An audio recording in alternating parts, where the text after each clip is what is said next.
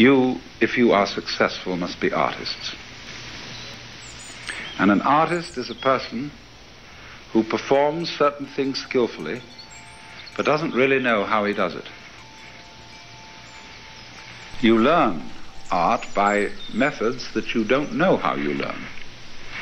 You can't describe, because your brain is capable of absorbing all kinds of information that is much too subtle to be translated into words.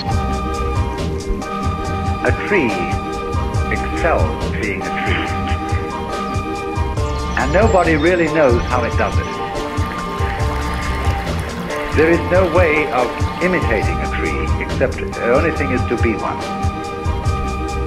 And so in the same way, when a human being shows extraordinary skill at something, it seems that it comes natural to him. It seems that he doesn't achieve it by any kind of artificiality. If there is some discipline in it, it's concealed. So, excelling in something naturally, and yet it's something that is so difficult to understand that it seems that it has been done by magic, is the meaning of this work.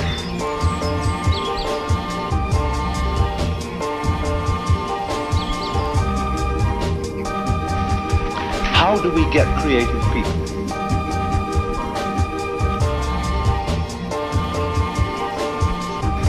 It's all right to analyze creativity and see if you can make any sense of it, but you won't.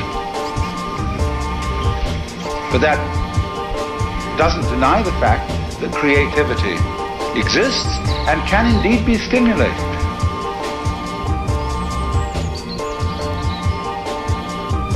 Creative people can stimulate creativity in others.